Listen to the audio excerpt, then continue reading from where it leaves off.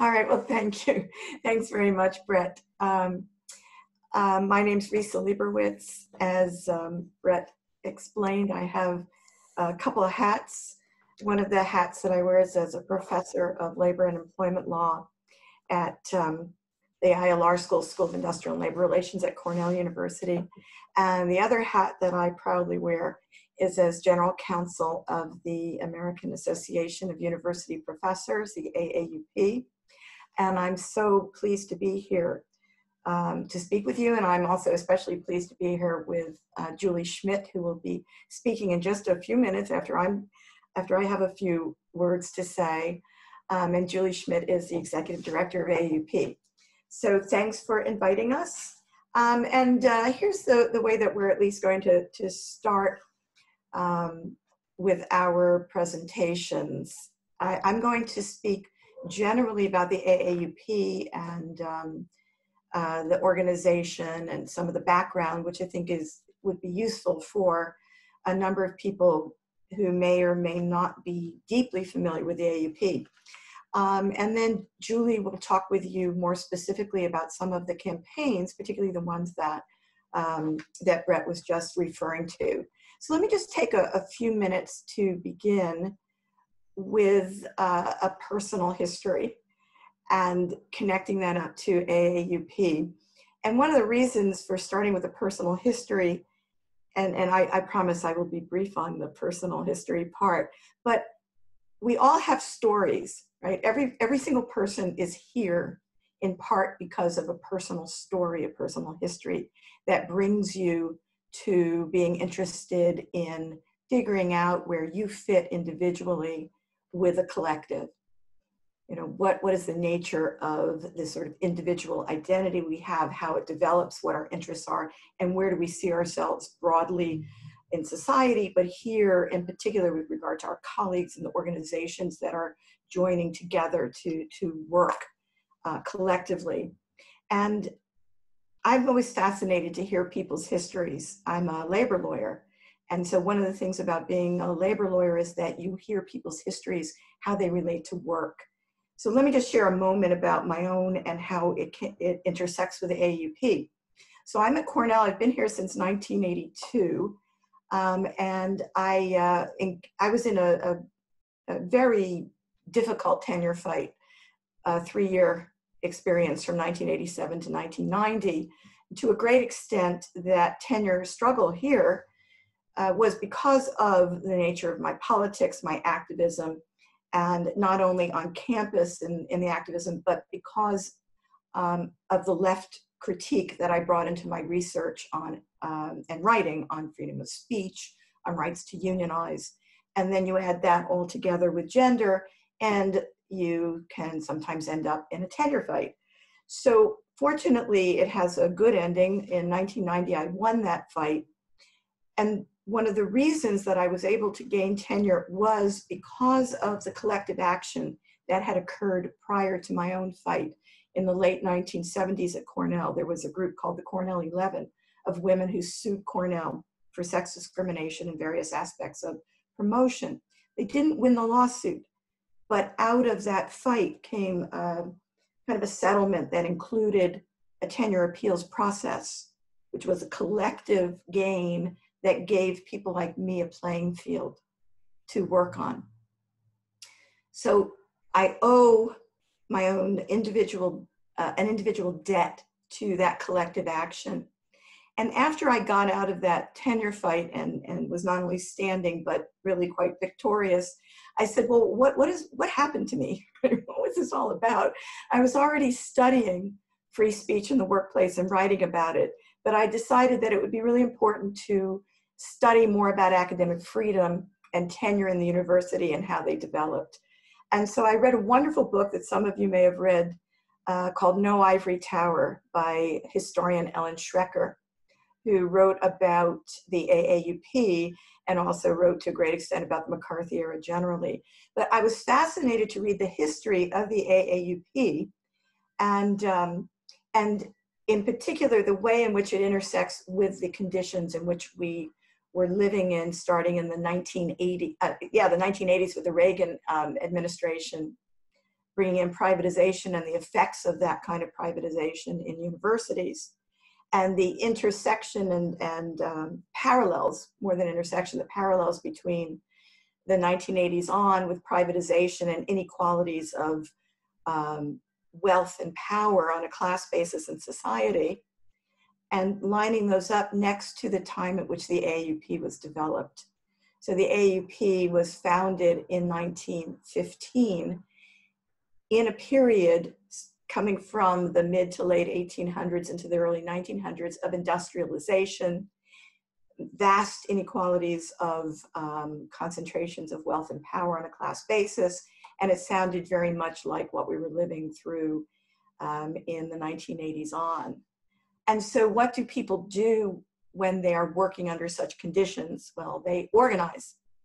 And that's what the faculty did in the late 1800s into the early 1900s, culminating in the organization of the AAUP in 1915.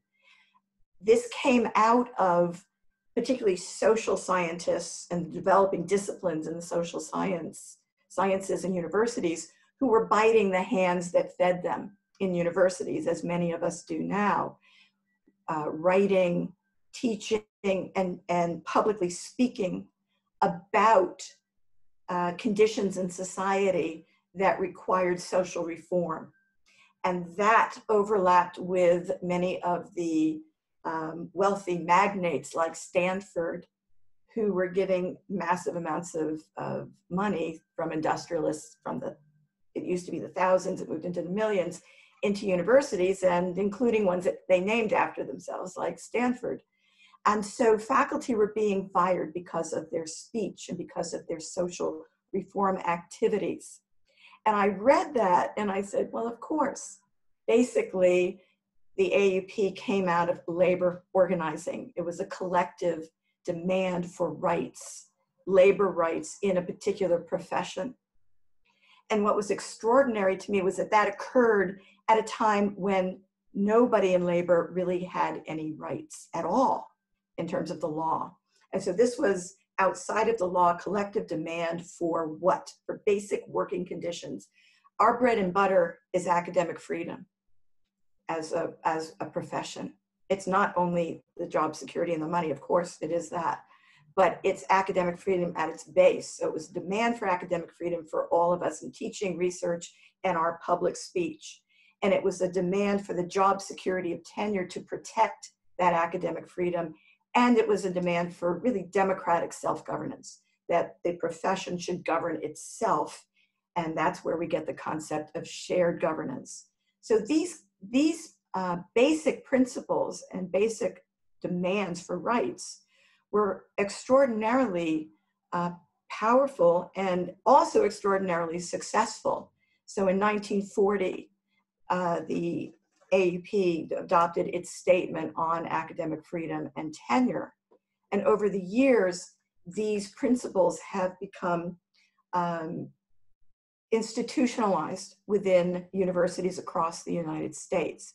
With regard to the AAUP, of course, we have chapters on campuses all over the country. We call them either advocacy chapters in non-union settings or collective bargaining chapters where there is unionization, which we can talk about more if you want.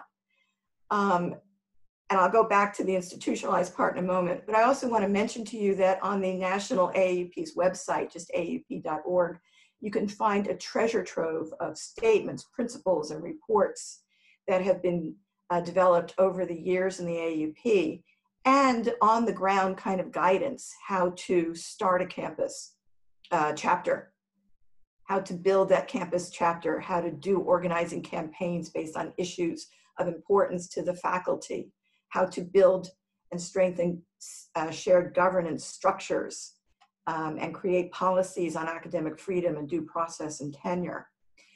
So I hope that you delve into that, and Julie in a moment is going to talk with you more specifically about that.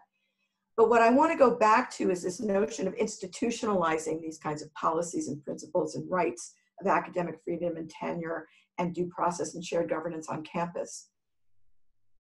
We're doing this work at this moment, as we're all painfully aware of, in the context of corporatization of the universities. again, that parallel to what was going on in the late 1800s, early 1900s, with the sort of privatization policies in society and globally generally, and then the particular ways in which privatization has corporatized the university. In this context, we are, of course, also painfully aware of the changes that have come out of privatization and corporatization to the profession, with the job insecurity, the nature of the contingency structure and stratification of the academic profession. And so as we organize in a profession where around 75% are now in non-tenure track positions, we're organizing in the objective material conditions of time and space that we live in. On top of that, we have the current crisis, the current public health crisis. So this is a moment to organize. It always is a moment to organize, but this is a moment to really organize across those stratified tenure track, non-tenure track, graduate assistants, kinds of organizations of labor on campus. And in this moment of public health crisis, we are all paying attention in a big way. And so we need to, as Joe Hill says, not mourn, but organize with regard to the conditions we're in. And so I'm going to pass now the word to Julie. Okay, well, hopefully we don't end up like Joe Hill. No, that's awesome. Thanks, Risa. And I'll just pick up where Risa left off. I actually have a few slides and I'll share my screen in a minute. But one thing I wanted to point out from what Risa just said that I think is really important to clarify regarding AAUP, and I'll get into it a little bit when I talk about our One Faculty campaign, is the notion of tenure as it was originally construed by the AAUP. It's completely linked to this idea of economic security for those teaching and researching in higher education so that they can have academic freedom. So they're free from corporate intrusion or legislative intrusion, you know, people from the outside or even people from the inside being able to fire them for saying things that they don't like, right? AAUP's definition of tenure is really just what you would call in a more kind of industrial labor setting, you know, seniority or seat time. The way it is supposed to be construed is that after a certain number of years, you should have job security, and you know, that there should be very limited reasons for which you can be terminated. And I think, you know, it's sort of important to remind people of that at a time when the profession is almost 70% off the tenure line, because I think because of austerity and the scarcity of tenure lines, you know, just a completely manufactured scarcity, people see it now as some sort of merit badge or something that's only for rock stars or the elites. And in fact, I think those of us in academia perpetuate that view of tenure. And when Risa and I were talking the other day, we were saying, you know, we should talk about the AAUP as it ain't your daddy's AAUP, but it also ain't your daddy's tenure. I mean, tenure was never supposed to be that. And, you know, there's a lot of reasons why we've ended up where we have with it, but it just, I kind of wanted to put a pin in that, because I think it's something we've been talking about a lot in the office. And if it's okay with folks, I'm going to do a screen share for a couple slides, and then that'll link us over to some things on our website. Is that a yes? Okay. Let me see if I can do, this is my first time doing that, so let's see how this goes. Ooh, share screen. Okay, this is what I want to share, and I'm going to put it on. There we go. Nope, that's not where I wanted to start. Okay, hold on. No, that's not. Oh, let me get back to the beginning. I'm sorry. This is, that's where I wanted to start. Okay.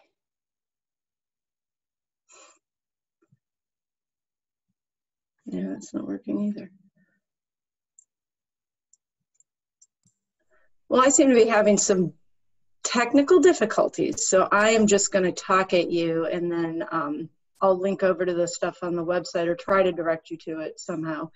But first, I just wanted to say, you know, I think it's really, and this picks up on something Risa was saying, but I think it's really important to frame what's really at stake here. And I think what I would want to say as well is the COVID crisis, the pandemic, and the economic crisis and the impacts that that's having on our campus, right? The sort of disaster capitalism model is really, it's laying bare fault lines that have already, you know, been present in higher education.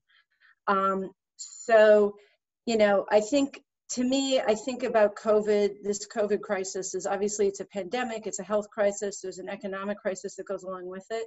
But what's happening in higher education to me doesn't feel terribly different from what was going on before. It just feels sped up and sort of more compressed and extreme.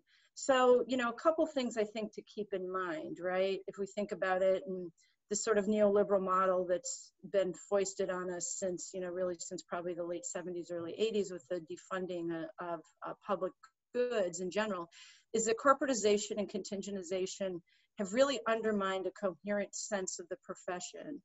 And also, I think, a shared social understanding of the role of higher education, and specifically higher education as a public good. And that seems to me, when you're talking about organizing, that seems important for a couple reasons. And one is, you know, if we don't have a coherent sense of ourselves as a shared group, that, you know, that's a pressure, right, against successful organizing. And then I think, if, you know, if we don't have a shared understanding with you know, our society of what our role is in the society, that also has a, you know, it's just a force that that we have to overcome as we're organizing. And, you know, obviously this is all part of this attack on public goods, specifically attacks on education, I think. And I won't give too much of a personal narrative, except just to say that I spent 5.5 years in Wisconsin, I guess. I went there right before they got collective bargaining legislation through for the University of Wisconsin system. And there's a couple of UW people on this call, so they know of what I speak. And then, of course, you know, the Act 10, the Budget Repair Act in Wisconsin, happened in 2011 and completely eviscerated the union movement there, including in higher education. But it was also an attack on public goods in general. It was an attack on K-12, it was an attack on higher ed, it was an attack on public services of all sorts. So I think it's just, that's, you know, that's another part of this context. And, you know, I think when we think about our own workplace and sort of the attacks on academic freedom and on job security, we have to really see these as part of this larger attack. So that's just something I want people to be thinking about. So when, you know, what we think about at AAUP is how do we organize to sort of reclaim that shared sense of the common good, right? And there's a number of different ways to do this. I will probably send my slides, because I had a groovy picture of a librarian at Rutgers. And, you know, I think part of it is people, you know, we're starting to see faculty awaken and organize around these principles. And one of, you know, part of what AAUP has done is put together some campaign resources. So we're a national organization. We have, as Risa said, we have members, we have about 80 collective bargaining chapters. So, you know, 80 campuses where members engage in collective bargaining, where they're in unions. And those include tenure line faculty, non-tenure-track faculty, and part-time contingent faculty, graduate employees, academic professionals, research assistants. In some campuses on the West Coast, postdocs are in those units as well. So we really kind of cover the whole profession. And one of the ways we framed this is through a campaign that we call the One Faculty campaign. And that really came out of this idea that, you know, we had to push back on all of these forces that were dividing us. And one way of doing that is to reclaim a coherent view of the profession. And, you know, all those who teach and research in higher education are doing the work of faculty. Just because neoliberal forces and the corporate university have decided to redefine what faculty means, you know, that's irrelevant to us. If you're teaching a class, if you're engaged in research, if you're engaged in, you know, the work that used to be bundled into a faculty job and has now been unbundled, you know, we see you as faculty and we see you as part of the work of, you know, that falls under the AAUP's umbrella and the AAUP's mission. And that kind of came out of this, again, I'll sort of give a shout out to Wisconsin. After Act 10, I was talking to somebody at AFSCME, and he was talking about how they were starting to organize in the private sector, because AFSCME traditionally represents public sector workers. And as public sector work was getting privatized, they were moving over and organizing, you know, private sector workers. And he said, we follow the work, it's our work. It doesn't matter that it's not public sector work anymore, it's our work. And so at AAUP, when we kind of came up with this idea for a One Faculty campaign, the way we framed it in our heads was we follow the work. You know, somebody can say, well, that's not really faculty work because it's being done by a graduate instructor or a part-time, you know, contingent faculty member or whatever. We would say, well, we follow the work. You know, that's the work, and everybody who does that work deserves the same rights and protections and dignity. So that's really kind of the approach behind the One Faculty campaign. And, you know, let's see if I can link to it. That would be cool if I could show you. So from there, we really kind of developed a notion of post the Trump election, sort of what's the next step with One Faculty. And we started thinking about One Faculty, One Resistance, because we thought, you know, how do we not only talk about ourselves as a coherent profession engaged in defending rights in the profession, you know, how do we locate ourselves in this larger resistance against the political economy, that, you know, the kind of mess we find ourselves in, I suppose. So I'm going to link to that. I'm going to try this again. And I'll try to show you our website and walk you through some of the campaign toolkits we have on there real quickly.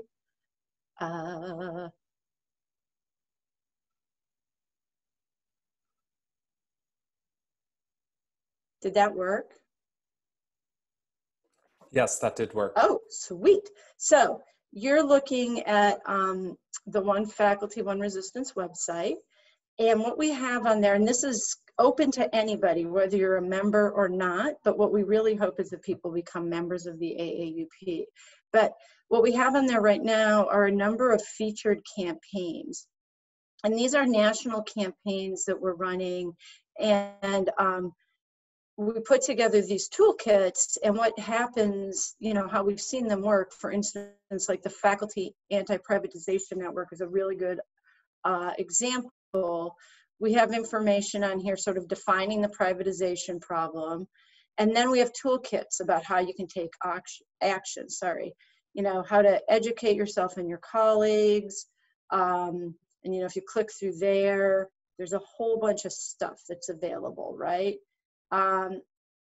You know, 10 reasons why you should care if your own course is online, primer on privatization, important things to look at with OPM contracts, analyses of OPM contracts, you know, just a lot of information. This is kind of timely given the fact that on a lot of campuses we've this precedes COVID, but of course, you know, with the pandemic, a lot of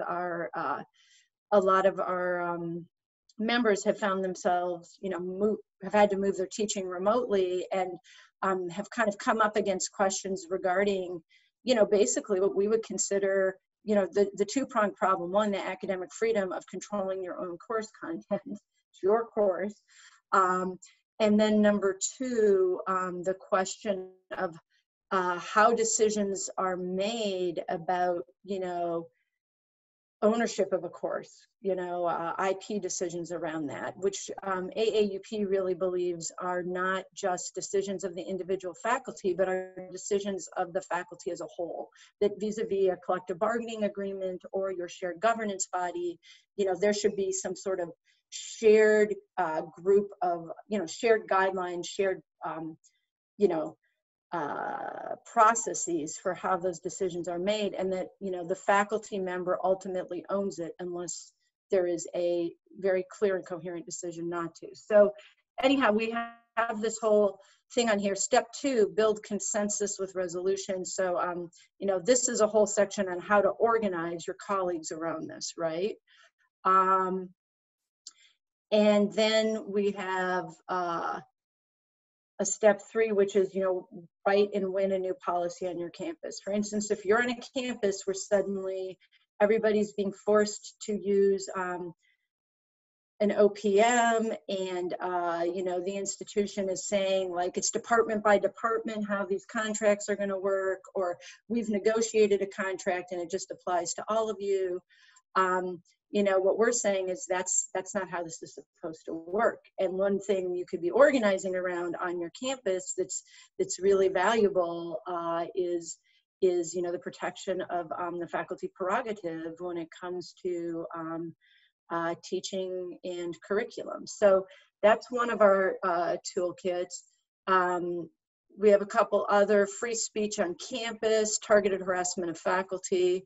And again, the free speech on campus one I'll just show to you really quickly. This is really focused on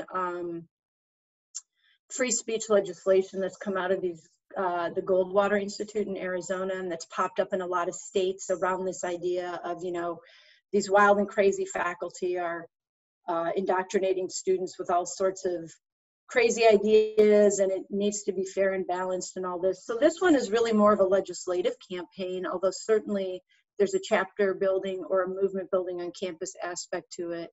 And, we include things in here like a primer on legislation, because all of this legislation looks the same. It all comes from the Goldwater Institute. The states, it's popped up in, I think, over 20 states at this point. It hasn't been enacted in 20 states, but it's popped up in legislatures all over the country, and it always looks the same. So we have this primer for people. 5 actions to take. So again, very action-oriented, things that you can do or ask your colleagues to do. A phone script. So if you're calling your legislator to talk about why not to do this, here's your phone script. Talking points on campus free speech. So I won't go through all of these, but these are a couple examples of campaigns that AAUP has developed. And we're constantly working on updating those. So those are just a few tools to be aware of. Let's see, I'll stop the share right there. So we also, on our website, www.aaup.org, have information on how to start a chapter on your campus. And, it's really interesting to think about. When Risa was talking, I was thinking about the difference between an institution and a movement, right? And sort of how things start as movements and become institutions. And, what Risa was talking about with AAUP's, beginning, sort of our creation myth is sort of this moment where AAUP really was a movement, right? It was small, it was scrappy, it was, people kind of organizing against these forces. I think in some ways AAUP, obviously AAUP has been around for over 100 years. I guess we have to call ourselves an institution now. But part of what we're trying to do with these different campaigns, and really with changing our focus to focus on faculty and, again, using this one faculty model, building chapters on campus, is how do we become a movement again? Because it is clear that the historical moment we find ourselves in really requires that approach, right? it's, you know, it is not enough to say sort of, here's AAUP's Red Book and hold it up. You know, what we need are active, organized groups on campuses. We call them chapters, and we would like people to organize them as AAUP chapters and join AAUP. But really the point is to organize to have power on campus. And I think what we see is that when faculty do this, they can be successful.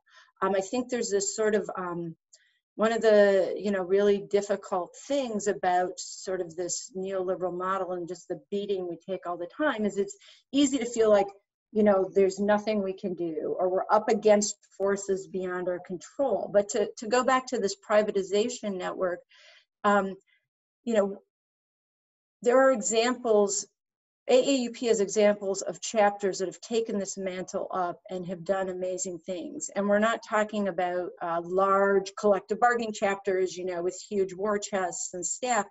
If our chapter at Purdue is a really good example of this. A few, it feels like a million years ago now, but I think it was about a year ago, Purdue basically decided to completely privatize itself. It became Purdue Global. It forced faculty into signing NDAs. It took away student rights and faculty rights and forced students into sort of this arbitration clause agreement where, you know, students couldn't pursue different kinds of complaints through channels that might ultimately lead to like a legal remedy for things, you know, like discrimination or other things. And it was completely through this model of privatizing the institution with, I believe it was Pearson. Risa can correct me if I'm wrong. I can't remember which one of those providers it was. And our chapter at Purdue with the Indiana State Conference, and Indiana is a state where we have no collective bargaining. These are small chapters. And they're, you know, faculty who are just fighting, you know, for their institution and for their brothers and sisters and, you know, for their students. And they were able to reverse this through a PR campaign, really. And really what they did was expose the NDAs and expose these arbitration agreements that students were forced to sign through the press. And, you know, parents were horrified. And there was a lot of pressure brought to bear then on the institution and on the board. And the Indiana conference of the AAUP had two really big wins around that. They were able to get all of that reversed. So, you know, there are examples, right? And I think there are examples, obviously, that we can draw from other unions. When you think of the Red for Ed movement over the past few years, where in places where people have just organized and said, you know, enough, we're drawing a line, and they've had success. So I guess I would leave us with just that to think about. And the only other thing I really want to point out is on our website as well, if you go there, you can, we have a coronavirus resources page. Some of our information is members only, but the coronavirus resources page, which I'll just, I guess, give a quick share on so people can see that, this is open to anybody. Again, we're not trying to, and there's information on here that I think can be really helpful for organizing around the crisis right now. We have principles and standards for the crisis.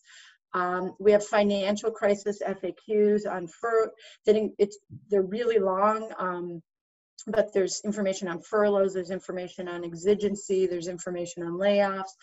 One of the documents in here that I'm really proud of is the AFT and AAUP principles for higher education response to COVID-19. I think it's been extremely helpful to our chapters and to AFT locals and sort of how to respond to COVID as it's happened on campus. So just pointing this out for people to go look at as well. And, you know, anything on here, it's for the common good. It's for faculty and academic workers to use. So, you know, please feel free to take advantage of it. So I will stop there and just, Brett, I don't know if you open it up to questions now or how you want to handle it. Yeah, let's open it up to questions. I actually received a private chat from Vera at Princeton who wanted to pose a question. So Vera, please take it away. And if you would like to ask a question, just put your name in the chat and I will put you on stack. Thanks for the presentation. It was informative, and I liked the history part of it a lot. To know that this was sort of a vanguard of organizing and on the question of free speech too. But my question is, you've mentioned self-governance a few times. You know, at Princeton, I don't have a chapter. I'm trying to find other members, but what I wanted to know is what exactly does shared governance mean for the AAUP? So that's one. Two is, how do you bring it about where you do have it? And if you can describe the sort of minutiae a little bit, are there internal elections for this? Are they recallable positions? Or so I generally, whatever you can illuminate about what that means and how do you bring it about, and how do you as an institution bring it about, and how it has played out. Julie, do you want me to start on that? Okay, I'll just start on that, and then Julie and I can do a tag team thing, I guess, here. I had said earlier that, well, first of all, thanks so much for the question. And there's lots to be done to develop the notion of shared governance. And I had mentioned earlier that I had a couple of hats. You know, one is as a professor at Cornell, and another one is a hat as general counsel of the National AAUP. I actually have a couple more, and one of those is that I'm a member of the Faculty Senate at Cornell, which is a shared governance body. And a fourth hat that I have is I'm president of our Cornell chapter of the AAUP, which, as Julie and I both noted, we call advocacy chapters because we don't have unionization for faculty here at Cornell for various reasons. But so all of those last two hats really go together for responding to your question. Most universities have some sort of shared governance body. So number one, what does shared governance mean? We toss that term around a lot. Basically, it comes down to what I think of as a democratic principle of participation. As I said, I'm a labor lawyer, so I see things in those terms as a labor lawyer and as a labor person. It's all about organizing.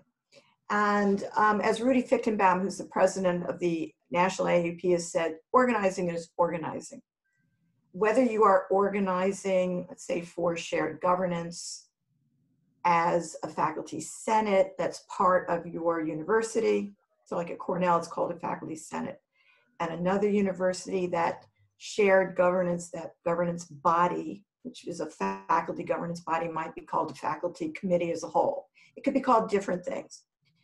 It also exists at departmental and college levels. So you might have like an arts and sciences department, which is large. There might be some kind of a arts and sciences faculty senate. But no matter what it's called, when we talk about shared governance, one of the things that we mean is that within the university itself, there are bodies set up, kind of quasi-legislative bodies that exist to have autonomy primarily over certain areas.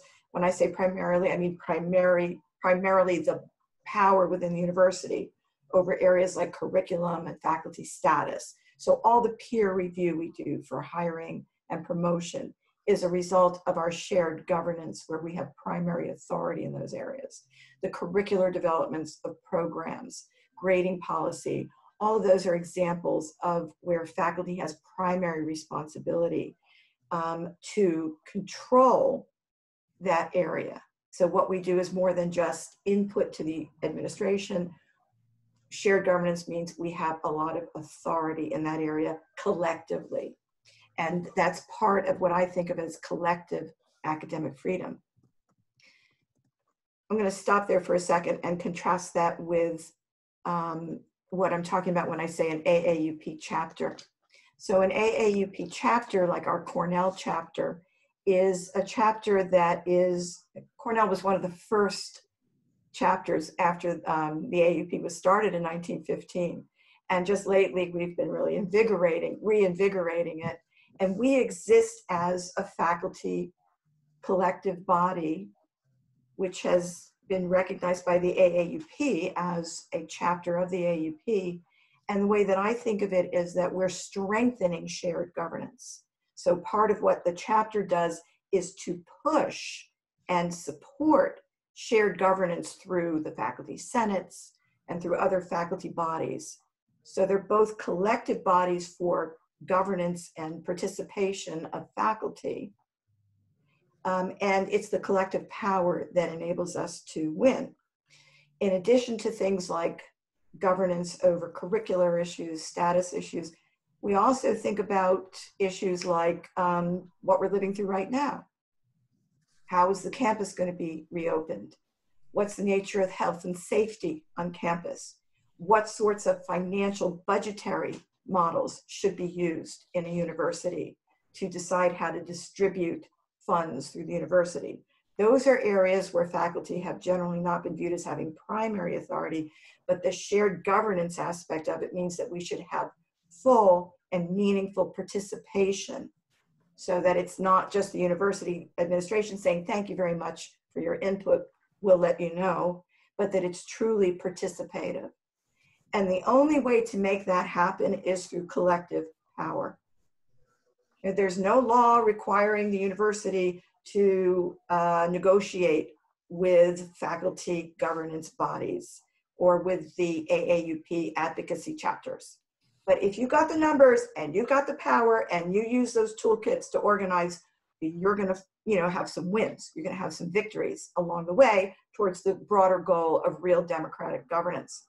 If you're lucky enough to be on a campus where unionization is a possibility and the faculty unionizes, well, then there's a duty to bargain on the other side if you're working under a law that in the public sector enables you to collectively bargain. But regardless of that, it's organizing. It's organizing. And at Cornell, the chance of unionizing the faculty is probably, close to zero for different reasons. One of them is a legislative type of issue. But regardless of that, I treat what I can the same way I would deal with a union. I'm in the Senate. For me, that's the best that we have right now, close to a union. We've got a good advocacy chapter. We're going to act collectively in the way a labor union does. That's what we do. I hope that's kind of a thumbnail sketch there. Sorry, I'm just jumping in because we're short on time and there's about 5 or so people on staff. Ira, did you want to really quickly respond to that? Yeah. I mean, I was really actually fishing for very, very specific things, like exactly how do you get these senates? How are the people elected? Are they recallable? I'm very familiar with the concept of governance because I come from Argentina.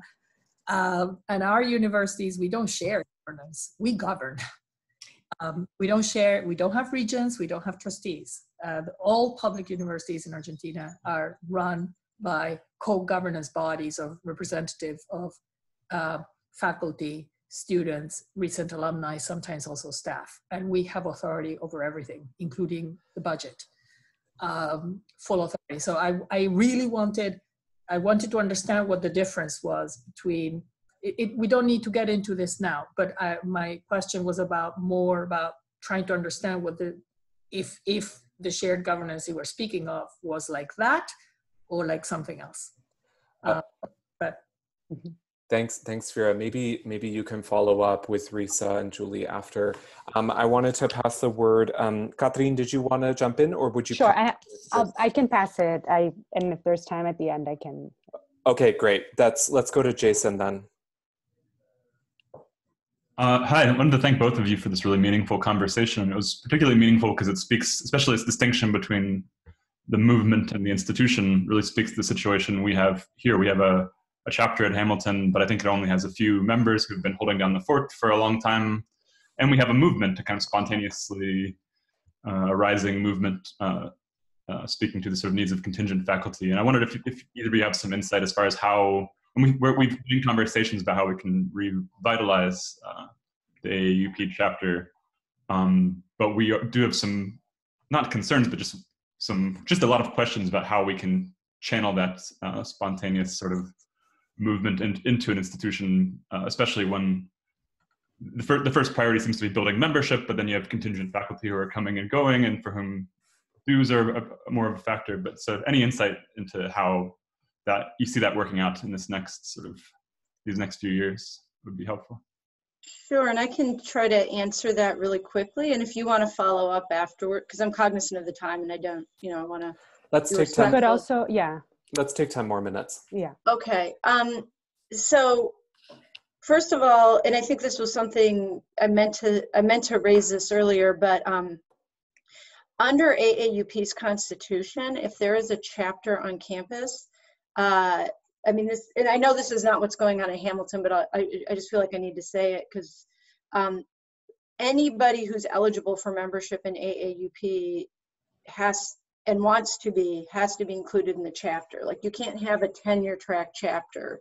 I mean, if you have a unionized campus, you may be able to do something like that because of the way bargaining units break down under, different schemes. But the chapter should be inclusive. Mm-hmm. So one of the things, this is sort of where I think the One Faculty campaign can be really helpful. So we have this One Faculty, One Resistance website I showed you, but we also, that grew out of something that we did a few years before that, just called the One Faculty campaign, which really included very specific tactics for how to build a chapter that's inclusive of faculty in precarious positions, and how to really build solidarity and work together. This is going to sound really it's sort of a no duh type thing, but one of the things I think probably that's really good to do, and I'm sure you're already doing this, but just one-on-one conversations with people.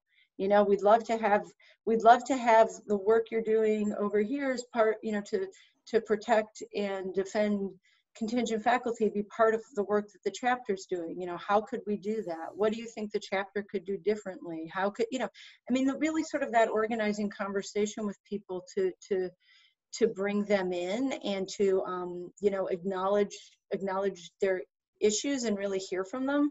I think one of the challenges sometimes our chapters have is that, we don't always listen as well as we need to. I mean, I know I don't always listen as well as I need to. So, that's one of the things I would say. I know that, and I'll just say, I know there are a couple participants on this call from UW Milwaukee, where we have a really active advocacy chapter. And I know they were very purposeful when they built it in thinking how to build it to be inclusive of grad employees and contingent faculty, and which they don't even call those people faculty in Wisconsin, they call them staff, and then also the tenured faculty. So that's also, I'll just say that's if you're looking for real practical advice, they may have some as well. Can I follow up for just a second? One thing I wanted to point out with regard to the question is, I think sometimes what happens, I know my experience here at Cornell is that you get groups that get going on an issue that's of interest to, faculty across the board, as Julie's saying, and generally the population, in the community, and it gets off the ground. But I think that for the chapter, what is really important to think about is how to integrate those questions, that when issues come up, it can be a really important issue campaign for the chapter to build. I think right now there are so many particular issues that people can collectively join around, that this is a really good moment to build the chapter, because it's one of those, if you build it, they will come, right? If you have something on the agenda that's very specific about retaining jobs, right? About issues of pay cuts, about health and safety, the chapter can really be central to building coalitions and organizing around those issues. And those toolkits that Julie was pointing out can be really helpful. Thank you. Next on stack, Katrin is actually going to jump in now. Oh, okay. So I just had a question about the distinction between private and public universities. And in your experience, and Risa, you were bringing up how at Cornell you'd think there would be no sort of real traction for major unionization among faculty. How is AAUP, do you have any campaigns that are working on changing legislation on that matter? Is there any, drive to sort of switch those conditions for tenured faculty at private institutions to be able to unionize? Julie, do you want to start on that from sort of the AAUP vision of it, and I can do some specifics? Sure. So I think one of the challenges is that there's, and I think most of you are probably aware of the yeshiva decision, right? Which really, basically makes it, it doesn't make it impossible for faculty to unionize, but it puts it sort of outside of the legal framework for unionization for tenure line faculty, right? Because of a whole bunch of reasons. And Risa's written really good stuff on that. So again, check it out on our website, about the managerial status of faculty because of the control they have over their own work, right? So for us, when you just kind of do a scan of the justice system and the federal legislative branch, not to mention the White House, it's not really, I think, a legislative change. Any kind of change that would go through sort of a legal framework right now is probably a quixotic, I guess I would say. Now, but to go back, there are places where we have collective bargaining chapters that of tenured faculty that precede yeshiva, and they've been able to hold on to their unions and to their contracts. And the way that they've been able to do it is these chapters have, and I'm not exaggerating, they have like 99% membership, or one of them that was hovering at 98% membership just got up to 100% membership because of the administration's bad behavior in response to COVID. I mean, the way those chapters maintain collective bargaining is by a completely organized workforce, right? So, one could extrapolate from that, and I still think it would be an uphill battle, but I do think there are situations in the private sector in higher education where if faculty really organized kind of wall to wall, right? Like all the faculty joined, all the faculty were committed to it, and again, I think we've seen models of this with the Red for Ed in, places like Arizona, West Virginia, not union states, right? It is possible to achieve something that, even if there is not a collective bargaining agreement, something that really acts like a union in every respect. And I think, from our point of view, right now, that is a much, believe it or not, it's an easier lift. I mean, it's easy, so that, that's what we really encourage faculty, tenure line faculty in the private sector. Of course, part-time faculty and some non-tenure-track faculty have the right to organize for now under the NLRB, have the right to organize for collective bargaining, organize unions. So, that's an option there as well. But really, I mean, we find if workers stand together, they can have a union or something that really looks like a union, even in private institutions. Yeah, I don't know, Risa, if you have more to add to that. Yeah, well, just a couple things. One is between 1970 and 1980 in the private sector and private universities, there was a real uptick in unionization under the National Labor Relations Act in the private sector. So it was 1980 when this yeshiva decision was decided by the Supreme Court, basically to shut down organizing by faculty. But as Julie's pointed out, regardless of that, people organize. That's the nature of shared governance. It's organizing. And so all of those issues really add up to organize. There's an old line of, if the law is for you, but you don't have the collective power, it doesn't, you're not going to be able to organize. But if you got the collective power and you don't have the law, it doesn't matter because you've got the power. So it's really about organizing, and then figuring out what structures will work for you. Thank you. Tian-An, did you want to ask your question? And then if we have time, Tim, we're pretty close to the end. Sure. Thanks for taking the time. Actually, what I have is maybe more of a request than a question, actually, but hopefully it'll be instructive to people here too, about how you. So I'm at Smith, a contingent faculty, and just to talk about how we've been able to try to build this from the ground up. So since the pandemic, we sort of started to organize around hiring freeze, and the AAUP chapter here, they're pretty small. I think they're between 10 and 20 people, I think, at least the more active members. And but they've actually been our sort of strongest non-contingent faculty allies, I guess, in terms of organizing. So for example, yesterday they took a very long time to, they issued a statement finally to the administration sort of in support of contingent faculty, and it was just, and it took a long time for them to come to a consensus vote just to have the letter be done. But yeah, I guess, and so that was the sort of the biggest link that we had to non-tenure-track. I mean, non-tenure, that we had to non-contingent faculty and sort of tenured faculty who sort of knew more than we did and had about the history of the institution and stuff like that. And yeah, I guess maybe more of as a request, if there's any way you could signal boost that somehow, that would be maybe really awesome. But yeah. Yeah, thank you. And we have a really active state conference in Massachusetts that, and we have the chair of our committee on our National Committee on Governance, Mike DeCesar, is at Merrimack, and he's really active in the Massachusetts conference. So, I mean, I could definitely let him know what's going on at Smith, and there might be some connections and collaborations that can be built, and also that might help amp what you're doing as well. Thank you for letting us know about it, though. Mm-hmm. Cool, thanks.